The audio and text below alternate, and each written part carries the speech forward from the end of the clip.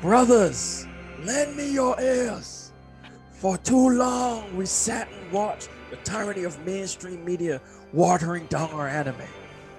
First, they took Ichigo and Aizen and turned them into pointless, pathetic characters.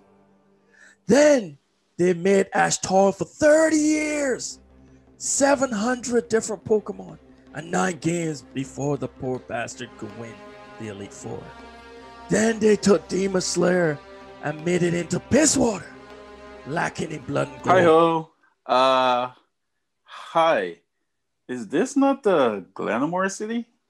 What? No. Ooh, my bad. I thought this was the Glenmore tribe. Damn it. Where was I? Hey. Yeah. See, I was told we were supposed to be meeting here every Friday at 9. It's Saturday at 11.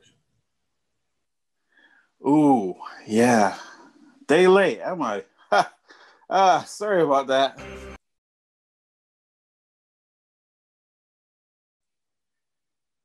As I was saying. Hi.